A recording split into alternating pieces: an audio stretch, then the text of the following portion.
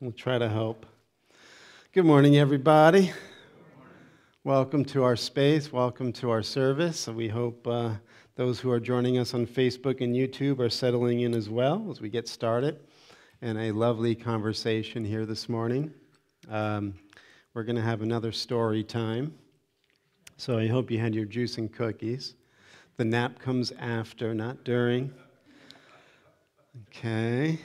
So just want to recognize that we have crossed over into sacred space, so allow your heart and your mind to let go of anything that you've been carrying up until this moment. You've come into the church, so we want to recognize, the word church itself we get it from of course, the New Testament tradition, and it has a Greek origin. Ecclesia is the Greek word for church, and it literally means, because you have in that word ecclesia, kaleo, which means to be called. And ecclesia means to be called out from the world. So when you come into church, you're being called away from or out of the world system, right? It's a very different perception that is being inculcated and cultivated within the sacred space of the church. So that when we come in here, we're able to actually put aside and drop away from what we've been doing in the world. That's why, oftentimes in those grand cathedrals, when you would walk across the threshold from the outer world of commerce and busyness and frantic go-getting, you would walk into a place and those doors would shut and there would be a whoosh. And you would look up in these great Gothic cathedrals. I'm thinking of St. John the Divine in New York City. And you are just transported into a very different world. The whole symbol system is different. The whole architecture is different. The space, the feeling, the smells, the sounds, all different and very still, very quiet. And it's designed to open you up and lift you up, right? That's the idea of that Gothic architecture. It's designed to bring your energy field up, so that when we come into church, we're literally being called out of limitation. We're being called out of the way of thinking that keeps us small and limited. And we're going to be looking at this today in our story time.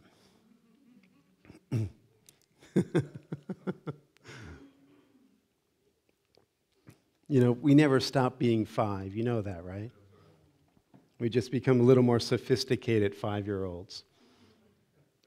But the idea is that we are learning anew, we're learning afresh, I would hope, on the past several Sundays that we've been working through the Old and New Testament teachings of the biblical spiritual tradition, that we're hopefully injecting new ideas, new understanding, new meaning into these old and familiar stories, because oftentimes they've been co-opted by a world, right? A culture that doesn't lift you up, that doesn't bring you into the transcendent space of your own sacred nature.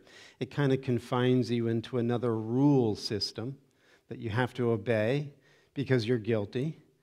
And that's the way that we have to live our life religiously. And so the Bible is oftentimes misused.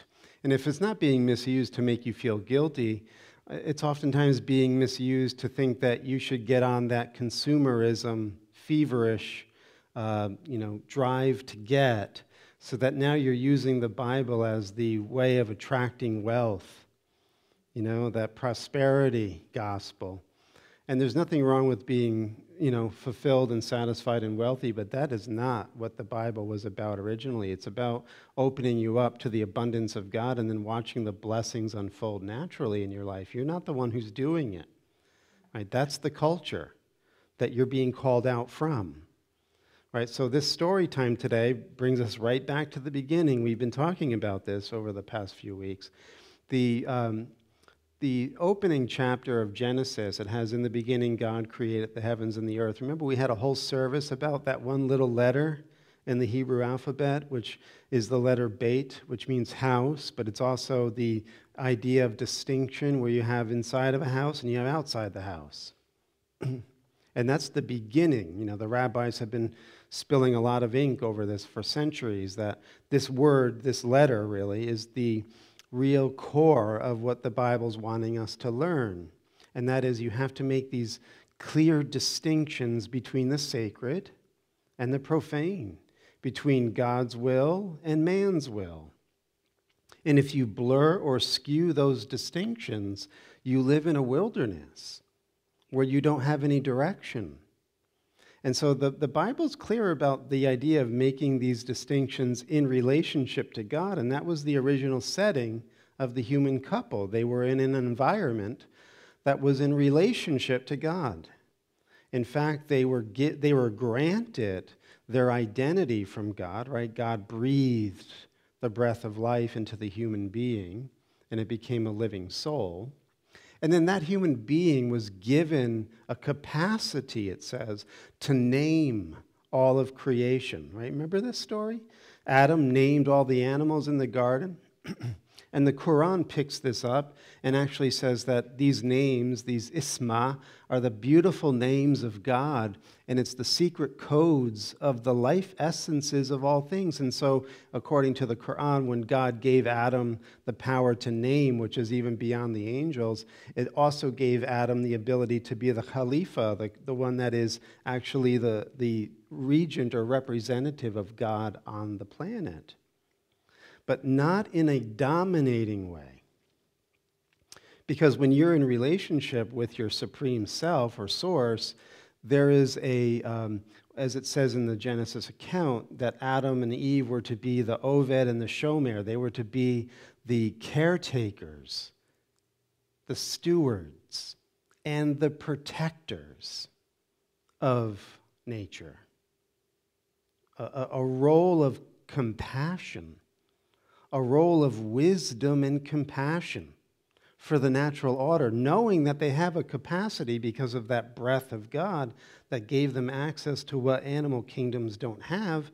They were to bridge the divine into the natural and care for it, perfect it, raise it up, bring it into its fullest expressions. Right? That was the perfect plan.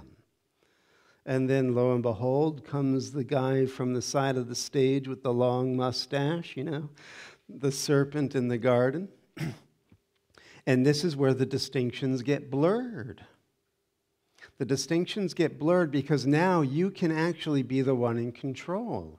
You can be Elohim. You can be God.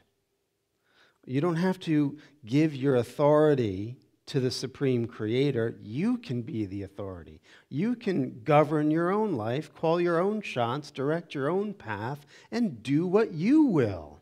That shall be the whole of the law. And so this is where the distinctions between the sacred and the profane get skewed so terribly that now Adam and Eve are in shame. They don't even have that good rapport with their origin, their source. And so they find themselves in a place where they no longer have that sense of compassion and wisdom for creation. They have a sense of wanting to dominate and control. And nature is going to respond in kind, it says, that there's going to be blowback with this new perception. That nature is going to actually make it difficult for you now. You're going to have difficulty in bearing children. You're going to have difficulty in making your way in the world because things are not always going to flow smoothly because you're out of sync with your source. You're literally blocking the source from your mind. So then the next thing we talked about a couple of weeks ago is that Adam and Eve had a firstborn son. And the name of Cain, right, the firstborn son, represents a way of thinking about yourself, right? Because remember what we're saying, we're injecting new meaning, new life into these scriptures. And what we're looking at is we're taking away the dogma and the religiosity and the encrusted cultural enculturation that we've had on it, that we couldn't see what was going on. Underneath it all, these are fundamental paradigms, archetypes, forces, elements that form and shape human psychology, sociology, and theology. We're all repeating these patterns. We're swimming in it. We just don't know it. right? You know that parable of the fish meeting the fish, and one fish says to the other fish, like, I hear all this talk about the ocean. What is this ocean that people keep talking about while they're swimming in it, right? And that's meant to be the enlightened state of mind. But in our conversation right now, we're kind of these fish swimming in the ocean of culture. And we're like, what's culture? You know, we're wearing culture. We're thinking culture. We're surrounded by culture. We just don't make these key distinctions. And that's why, again, in this idea, and don't think this is like some kind of trite little thing. As Terence McKenna was famous in saying, culture is not your friend. Culture is not your friend. Because our dominating culture is a dominator culture. And this is what we have to look at when it comes to Cain.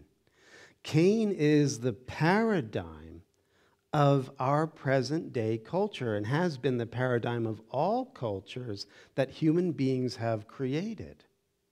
And that is, I did this for myself, I'm making a name for myself, and my success comes at your cost.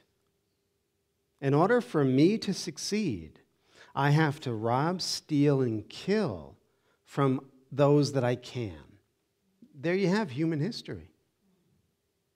And it goes on till this day. Again, like we said about being 5 years old, and we've just become a little more sophisticated in being 5, cultures around the world, including our own, have been this dominator, Cainite perspective on life, only because we're living in a culture that's dominated by the dominators. We're getting a story that we're the good guys. And if you can't make these distinctions, then you'll just be domesticated in this culture and go to sleep. And remember what we're saying, the Bible interrupts that. That's the message of the Bible. It interrupts the dominator culture, because what's going on is that when, let's say, Moses comes along in the story, Moses is, again, another paradigmatic character. He's the archetype of the prophet, the one who hears from God and gives the message of God to the people. Now, who are the people in the story of Moses? They're those people that are oppressed, enslaved, taken advantage of by the dominator culture of Egypt. And so Moses is told by God that God hears the cry of these oppressed people. And it's that part of the story that we're going to pick up on today, right? One of the things that you have to recognize sitting here in church, being called out from the world, is that we have to first make these key distinctions where we start to separate who we are from the enculturation or cultural programming we received. And that could be very tricky business. It's part of the fundamental journey of the spiritual path, is to cultivate discernment, the ability to suss out the real from the unreal. And one of the things that will impede that process of recognizing you're part of this dominator culture of, creating empire through illusion, manipulation, and lies, is that you're lying to yourself. And you're operating from a very selfish point of view. It's all about me. If it's all about me, it's about me making a name for myself, getting what I want, no matter who suffers for it.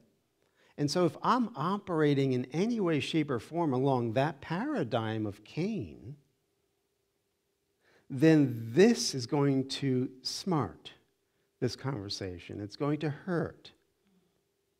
Because there's a part of my mind that is invested in that culture, that gets juice from that culture, that there's some kind of a payoff to being selfish. And we've been brought up to think that. So it's not like you're abnormal if this is happening. But if you're here in church, there's a bit of an onus put upon you to say, okay, well, you've made it this far, and if you really want to see the benefits of coming into the physical building, then do the inner spiritual work. And that is recognize that when you're not operating from a politic or a theology of wisdom and compassion, you will suffer pain and loss and struggle in your life. Somewhere, somehow.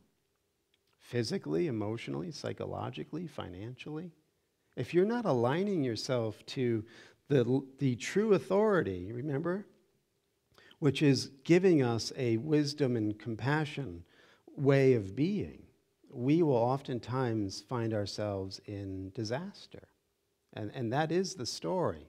That's actually how Israel ended up in Egypt. Right? They entered into a disaster cycle, as it says. And so we want to pick up that story in this book, Walter Brueggemann's The Prophetic Imagination. Fantastic book. Brueggemann, again, if you haven't heard me say this before, a celebrated Old Testament scholar, one of the best in his field, very charismatic. If you were to watch some of his videos on YouTube, he gets into the social, political, and theological ideas of the Old Testament and shows how meaningful and profoundly important it is to our day and age. Because though the settings have changed, the storyline has not. We are in the same situation as Israel was in Egypt, period. And again, we're swimming in it, so we don't always see it. Plus, if we've been in this part of America, we're quite insulated. We're quite numb. Go to Camden, Massachusetts. Go look there. Go look in other parts of this country. If you travel around the country, you see it. It's not America the Beautiful. And remember, this is not to bring you down and keep you down, but there's going to be a need to sort of jar us out of the hypnotic spell of our culture and the myth that we keep hearing from the culture and the leaders of the culture. So this is really important stuff. I hope you're enjoying it, and it's just going to get more unsettling and difficult to listen to. So, be joyful. So, Brueggemann starts out his chapter, The Alternative Community of Moses, right? This is what's necessary. What's necessary, and this is really the whole brunt of our talk this morning, is a reimagining of culture, a reimagining of who you are. And that requires, in order to reimagine, that requires a true alternative on who you are, what you are, and who everybody else is. You can't just reimagine something within the same cultural framework that you stay in. There's no reimagining there. It's just reappropriation. You're just moving furniture on the Titanic. You got to go to another level of perception in order to reimagine what's being described here in the context of the church, right? Being called out from the world. So Brueggemann says this: the contemporary American church is so largely enculturated to the American ethos of consumerism that it has little power to believe or to act. This enculturation is in some way true across the spectrum of church life, both liberal and conservative. It may not be a new situation, but it is one that seems especially urgent and pressing at the present time. That enculturation is true not only of the institution of the church, but also of us as persons, right? We've been enculturated. We're carrying on It's like, if you were to look at, you ever hear the word meme? It's become increasingly more popular. A meme is like these bits of information that basically contain the paradigm of something that is encapsulated in a small way. And memes have been likened to viruses. And so we have cultural memes. And they're going to be getting into your internal chatter while we're talking about this stuff this morning. And so you'll be able to come across how we've been programmed or we're carrying a virus. And we are unaware of the fact that we have been infected as persons, right? So we can abstract and say, okay, so at large, generally speaking, but no, this is also deeply personal in the way that we think about ourselves and our life and our family and our relationships and what we want and what's important to us. Right? That's why in the Seth group that we have on Tuesday evenings, if you're familiar with the teachings of the Seth material, wonderful stuff. But Seth is basically saying that in order for us to be authentic human beings, to know who we are as soul, right, as spiritual entities, we have to undergo deep, rigorous self-examination. Without self-examination, we are being co-opted by other people's ideas. And then we give our power away, we acquiesce, and we become followers of somebody else's plan or dream or idea. And that is the fundamental difference between the awake and the asleep. So rigorous self-examination, says Seth, is something that we have to do for ourselves, honestly, authentically, moment by moment. Seth also says that because this requires a deep looking at yourself and a constant readjustment of what you think and what you believe and what's true, most people don't want to do that. And as a result, they become willing dupes. That's why if you remember the story of Exodus, when they leave Egypt, right, Pharaoh's armies drowned in the Red Sea and they go into the wilderness, it's not long after that what happens? They start groaning and complaining. Moses took us out here to kill us. We had it pretty good in Egypt. We had leeks and onions and garlic, and we had a place to sleep, and now look at where we are. And it's showing how they were enculturated. That even though they were breaking their backs and making bricks and getting beat by the taskmasters and completely oppressed, in that transition period where now they're going into the wilderness of self-examination, the empire didn't look so bad.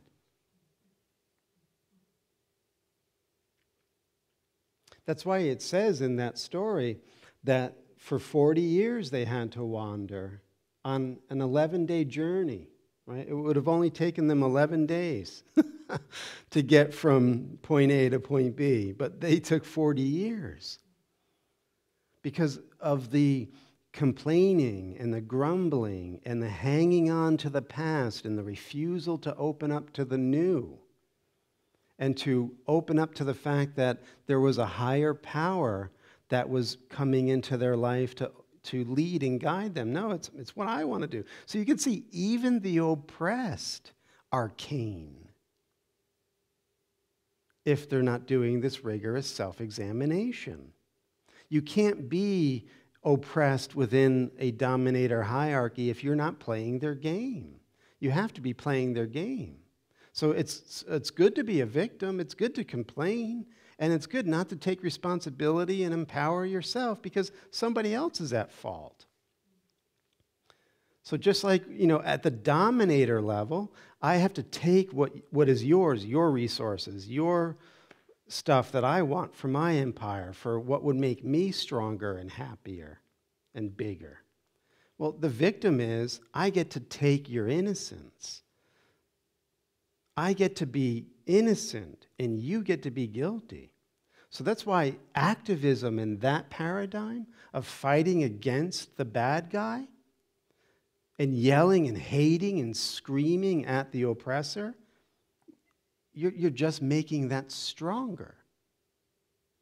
You have to get out of it. Go. Right? So this is the idea then, that we have been enculturated personally, and so we're going to have to look at ourselves through deep self-examination. I don't know if that brings you down, but eventually it's going to bring you up. Right? Actually, Brueggemann says that at one point. Listen to this.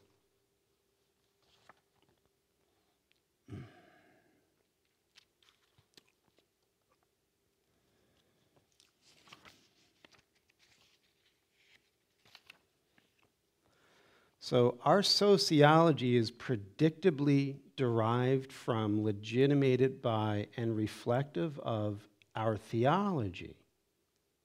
Right? So sociology, what we think is the right relationship for people in society, goes hand in hand with our ultimate concern and what we think is ultimate reality.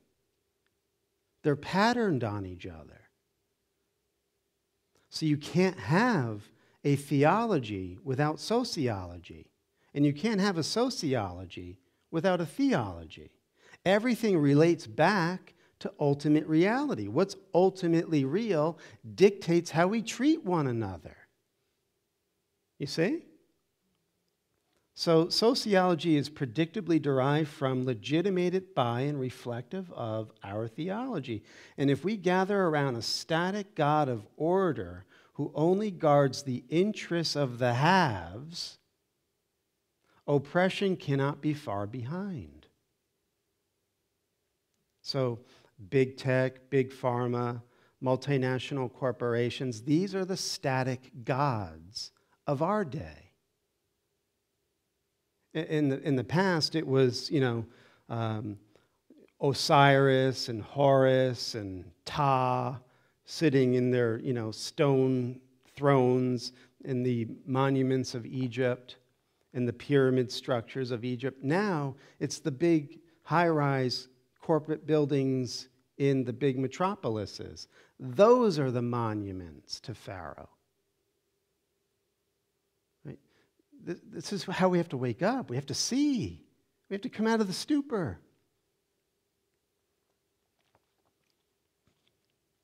So oppression cannot be far behind when the static God of order only protects the interests of the haves. Right? Conversely, if a God is disclosed who is free to come and go, free from and even against the regime, free to hear and even answer slave cries, free from all proper godness as defined by the empire, right? Proper godness defined by the empire, then it will bear decisively upon sociology, because the freedom of God will surface in the brickyards and manifest itself as justice and compassion. In other words, the blue collar, the underserved, the poor, the needy, the oppressed, the orphan, the widow. They have to be brought in. Otherwise, you have a sick society based completely and entirely on ingratiating the haves and ignoring the have-nots. And remember, this is all in reflection to our ultimate concern. I hope I'm doing you a service here this morning, that when we talk about the transcendent, which we do, and I bring in all of these ideas that blow the doors off of your conceptual thinking, and you go into higher spaces of God union and enlightened understanding, it's all got to be brought back down and integrated. It's got to be integrated into who you are, how you show up, how you see the world. That's clear seeing. That's wisdom in action. And our politics need to reflect our understanding. Otherwise, we're hypocrites. Is this making sense? And, I'm not giving you fire and brimstone here, but there is a bit of a hammer in my hand to break up the crust that's been on the surface of the mind, keeping us in the shadow of false beliefs.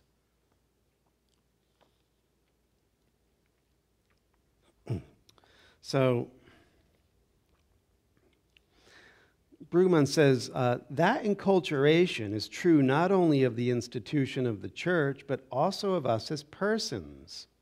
Our consciousness has been claimed by false fields of perception and idolatrous systems of language and rhetoric. Our consciousness has been claimed by false fields of perception, language, and rhetoric. What's rhetoric? Again, this is something really important because we're entering a new election cycle.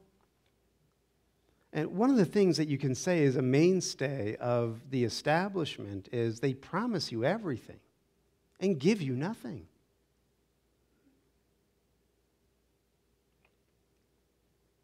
This is, one of the reasons why we're having to make this paradigmatic shift in our world is because we're growing as spiritual beings. We can't tolerate lies within our own internal system. That will block our growth and development. Well, it's only a matter of extending who we are because we are the environment. We are one another. This is what we're learning, yes? So we cannot tolerate lies within the greater self. It's not that we become angry and hateful and reactionary. We have to see through it. But if we're still caught because our mind has been appropriated through language and rhetoric to go to sleep, then the next election cycle or whatever it is that comes in, we're just buying it, face value. No deeper critical understanding of what's behind the words. What are they really doing? This was Plato's big gripe with what he called the sophists. Right? If we look at the history of philosophy, we're in a culture now of sophistry. Sophistry is where we're using language and rhetoric to promise you everything and tell you we feel your pain. We really do. And we're going to do something about it. And you need to do something about it too because democracy is on the line. Democracy. Democracy for who?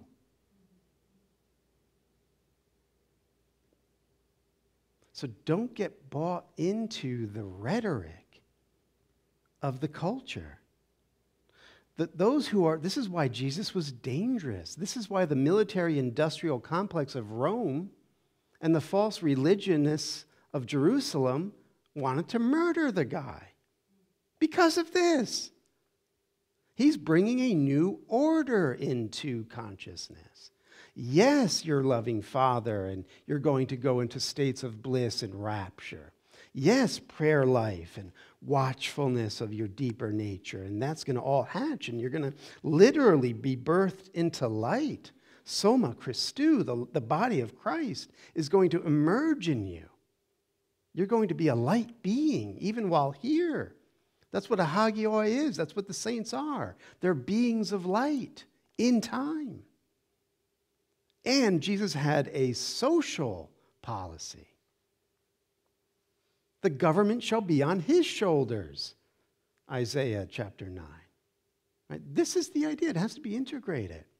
And so people that were listening to him and truly taking in the information were getting a different social paradigm from the prophets, from this long history that is the biblical tradition as the interruption to empire and the dominator culture.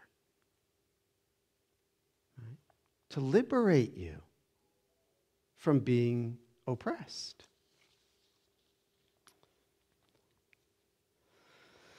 So he says, Brueggemann, this is his whole hypothesis, that the task of the prophetic ministry is to nurture, nourish, and evoke a consciousness and perception alternative to the consciousness and perception of the dominant culture around us. You're born again. You come out of the sleep. You're no longer looking at things in a two-party system or even a geopolitical paradigm. You're out of that sleep. Because it's all one game. Am I going too far this morning? It's all one game. And Cain, the mentality of Cain, is really the paradigm that all these geopolitical forces are following. Take what you can get. Social Darwinism, survival of the fittest. Might makes right. Whoever has the big guns controls the game board. Do you want to live? You want to pass this world on to the next generation? Maybe it can't even be passed on. We're lining up nukes on the border of Finland and Russia right now. We're putting U.S. troops on the ground in Ukraine, in uniform, provoking Russia.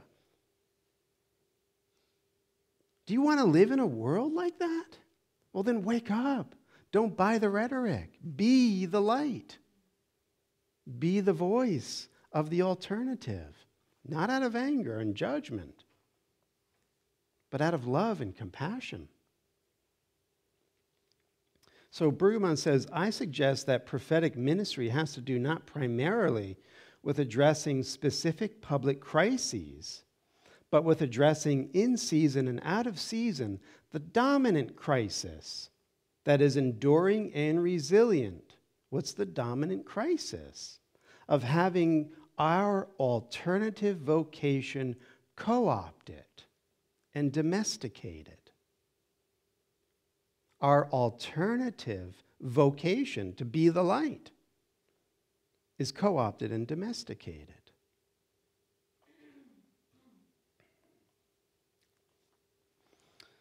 Again, you know, I didn't intend to come here and speak like this morning, but you know what? I'm getting taken over, so be it.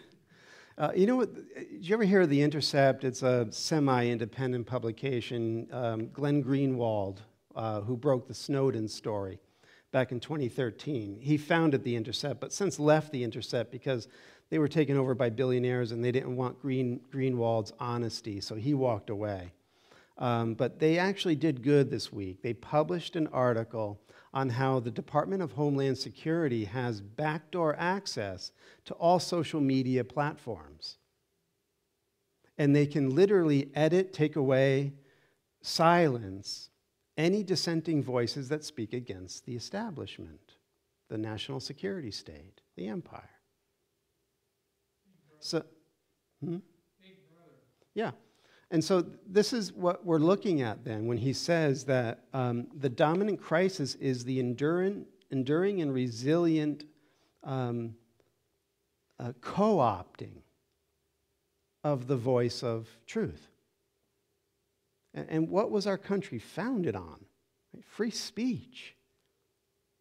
First, that devolved into free speech zones.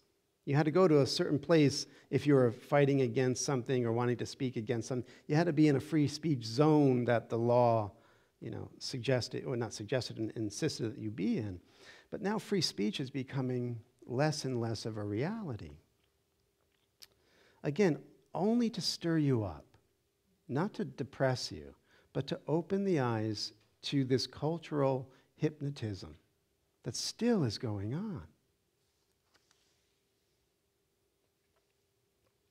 So then the alternative consciousness to be nurtured is twofold.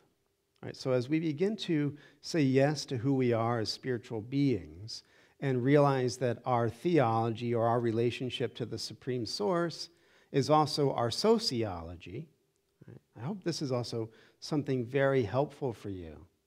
that you, as St. John says in one of his epistles, you who say that you love God and hate your brother are a hypocrite.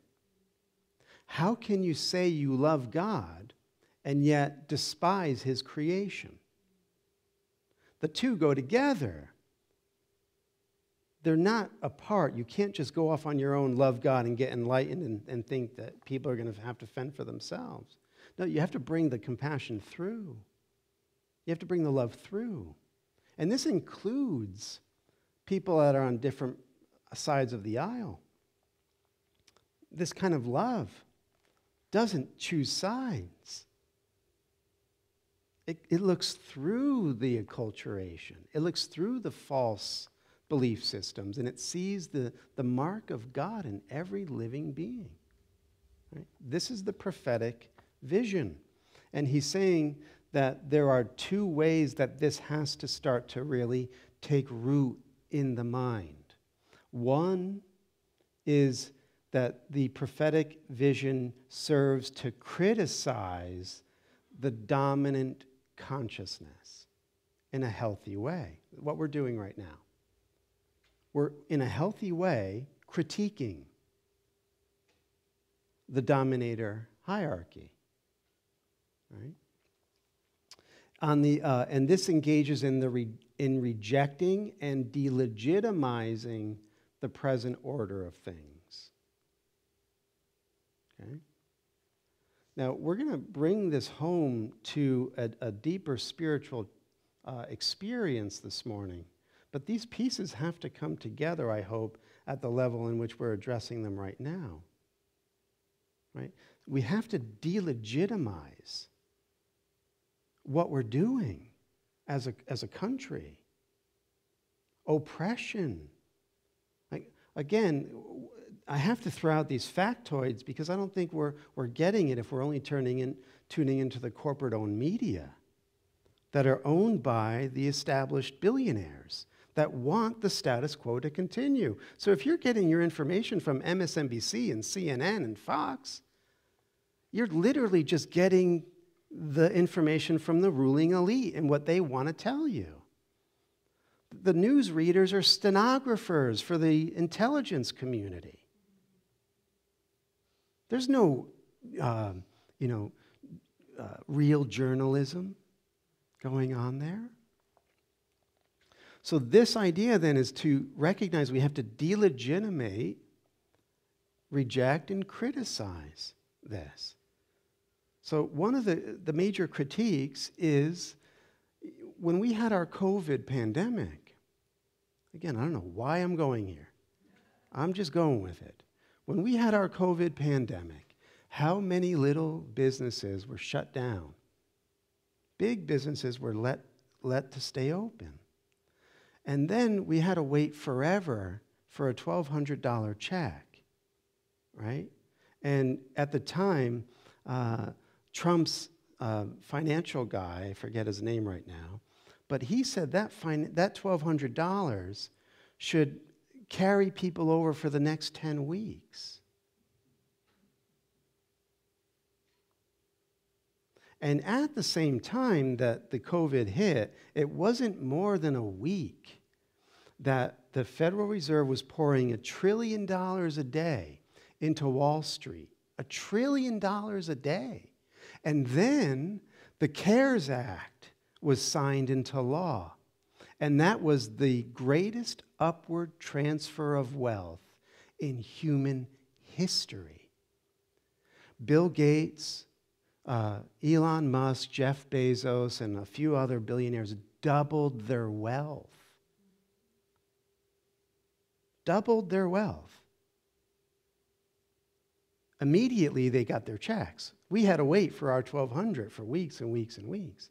So this is what we're talking about. When you start to see this utter corruption, you have to delegitimize that voice. No matter how charismatic, good-looking, what they're telling you, they feel your pain. You got to delegitimize that. No more. Otherwise, you're going to go back to sleep.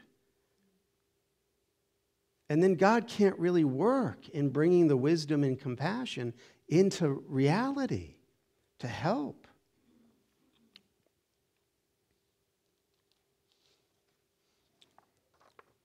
All right.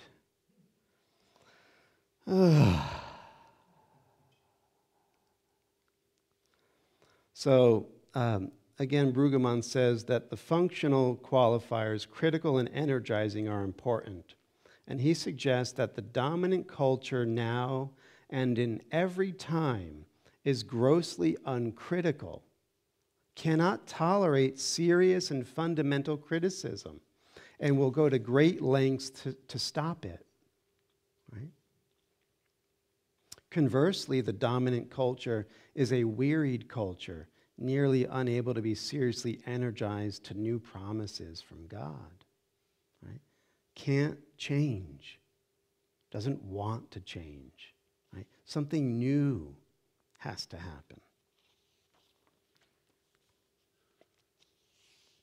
Is this too heavy for you guys? No? So, finishing up here with Brueggemann. Really important stuff here. Okay. So, the point that prophetic imagination must ponder is that there is no freedom of God without the politics of justice and compassion. And there is no politics of justice and compassion without the freedom of God. And that means then when we're here every morning on Sunday and we go into these places of surrender and enlightened understanding and feeling the holy presence and sacred space, that is one part of the equation. We're getting downloaded with information. The other part of the equation is to bring that out. Right? This is what Jesus says in A Course in Miracles. You go in from revelation, where you're in intimacy with your source. But then that revelation has to be translated into the giving of the miracles, which is the love and the compassion, to unite the society into the one self that it is. And when we begin to see this in action, start wherever you want to start. Start with your kids or your grandkids, the lady at the grocery store, wherever. Begin to be completely free in your expression of love and compassion, and no longer look to the culture to get your marching orders and what's right and what's wrong. You become a free agent. And that's why he says the program of the prophetic is to reimagine a new world, right? That's what we're doing. We're reimagining a new world. And that is nothing less than a total dismantling of the consciousness of the empire. It's aimed at nothing less than a complete denial of the empire, both in its social practices and the story, the narrative that it's telling itself and wants us to believe.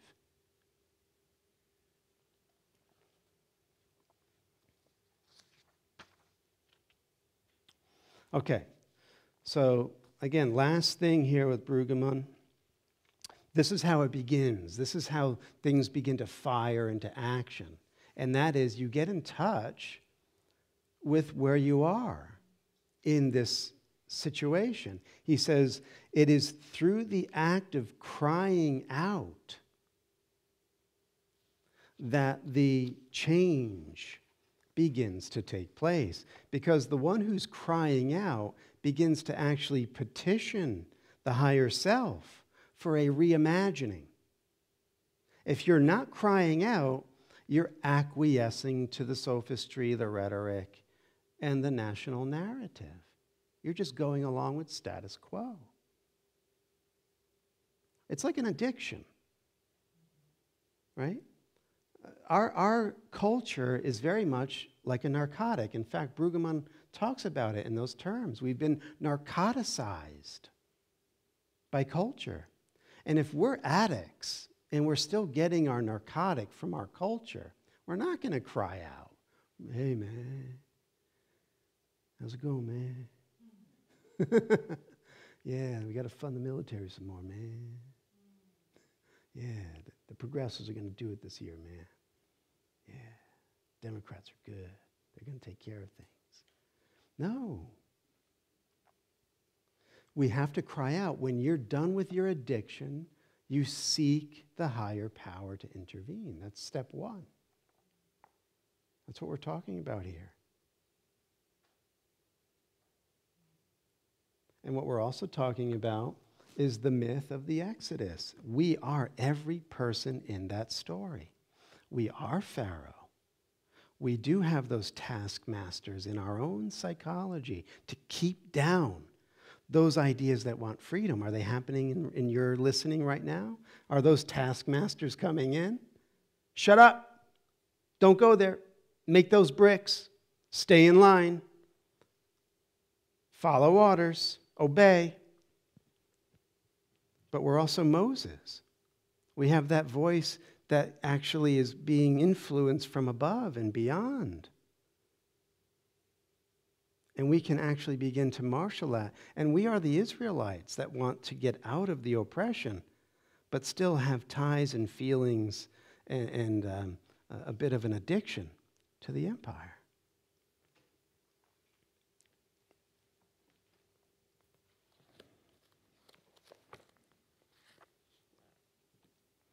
One of the things you got to see, and I don't know if you're getting it, feeling it, sensing it, but the prophetic message, if it's really coming through in a genuine way, is unsettling. It has to be. It's upsetting. It's interrupting what we've been conditioned to believe. This is all part of awakening. So A Course in Miracles has some interesting things to say within this whole paradigm of leaving behind the world of dominator ego beliefs, right? He says, the world you see must be denied, for sight of it is costing you a different kind of vision. You cannot see both worlds. For each world involves a different kind of seeing and depends on what you cherish. Right? Service to self or service to others that includes yourself, right? Selfishness or self-fullness. Two different words, two different things that are two different principles to live by. And the one that you cherish is the world that you'll see.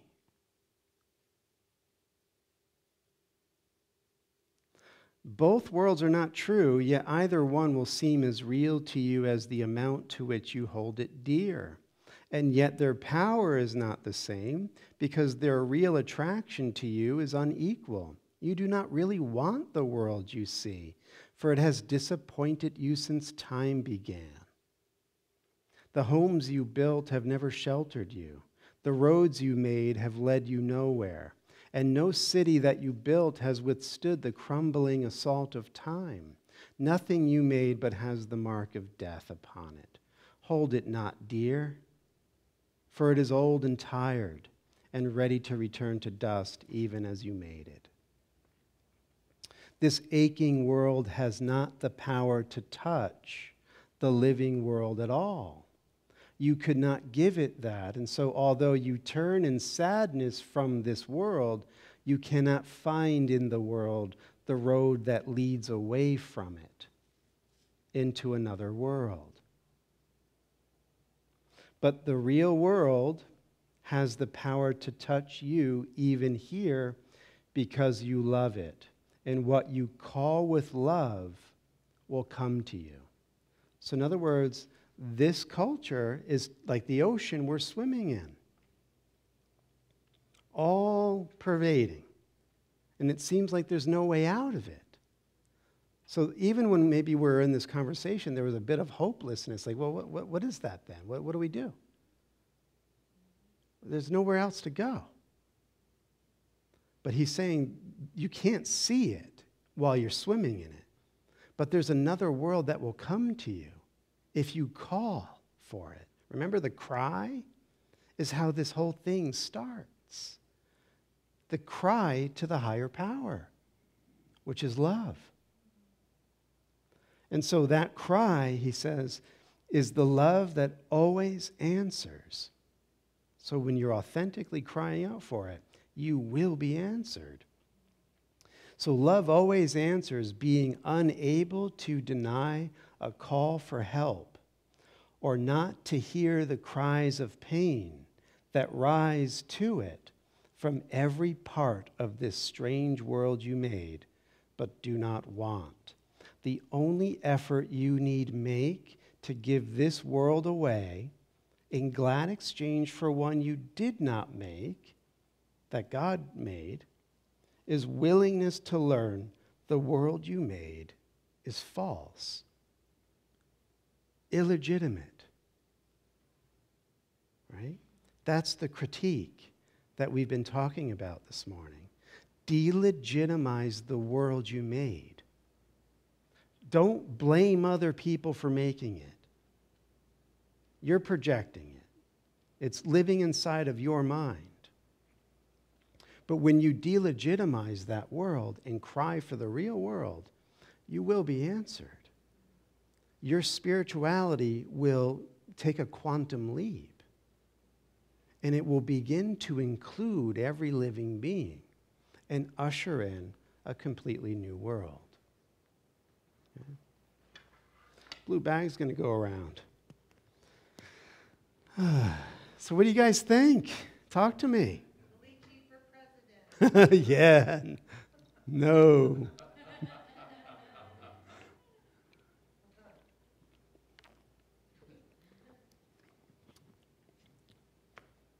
Anything? Patience still keeps coming to mind. Patience. Patience. Yeah, with the grace that you remind me of, just to have. Mm-hmm. And, yeah, I just think of patience. Mm-hmm. You're irreverent in a good way. Irreverent in a good way. Yeah. Mm-hmm. And I got that from you when our friend Bob passed away. Mm-hmm. That's how you. That's right. That's right. Yeah. And the truth will set you free. It'll disturb you and it'll piss you off. That's right. But it'll set That's right. The truth will set you free right after it pisses you off. We bless the offering. We just charge it with the intention to bring all minds into their true nature, that we may have a society built on wisdom and compassion and love, and see that in our lifetime. And so it is. Amen. All right, my friends, let's seal the deal.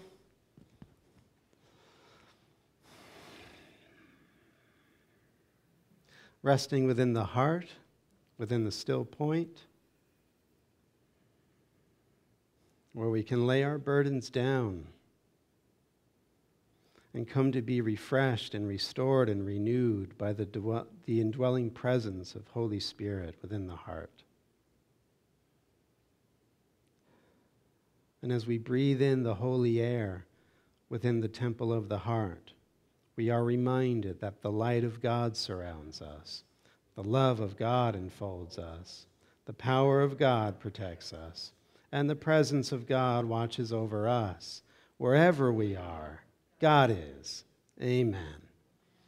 Thank you, everybody. Have a beautiful day. I'm actually giving the 10:30, so if you haven't had enough, come back. Take some Tums and come back. And A Course in Miracles, of course, tomorrow, 7:15, if you want to join us for that. See y'all.